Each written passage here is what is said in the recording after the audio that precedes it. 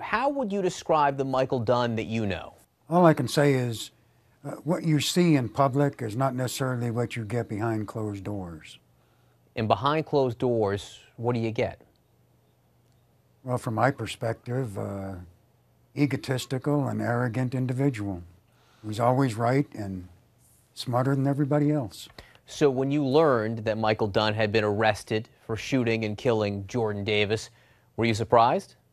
No, sir, I was not. Because?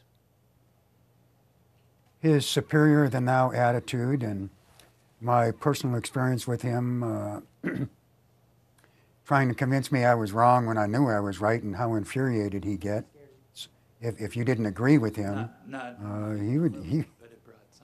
He could be pretty intense. Pretty intense. So, John, do you think it might have made a difference if the jury was able to hear from Chuck, from neighbors like this, who offer a different account of Michael Dunn?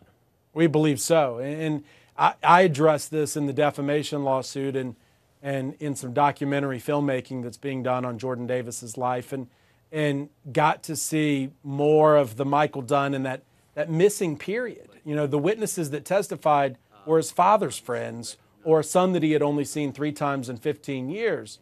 And we all have to ask ourselves, if we were on trial for murder, it wouldn't happen to average people, but if we were on trial for murder, wouldn't we have better friends than that? And there's that gap missing with Michael Dunn, and witnesses like Mr. Hendrix help fill that gap, and we need them to come forward and tell their sides of the story so that this family can get justice, that you can't victimize the victim by calling him a thug, and Michael Dunn is this, Caucasian businessman, and that give him the benefit of the doubt. And Chuck, again, you say the Michael Dunn you know is different than the one the jury saw.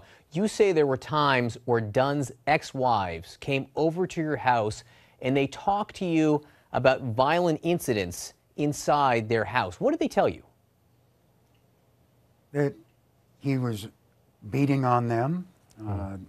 Both of them at one time or another had come to my house and said that he had put his gun to their head and threatened to blow their brains out.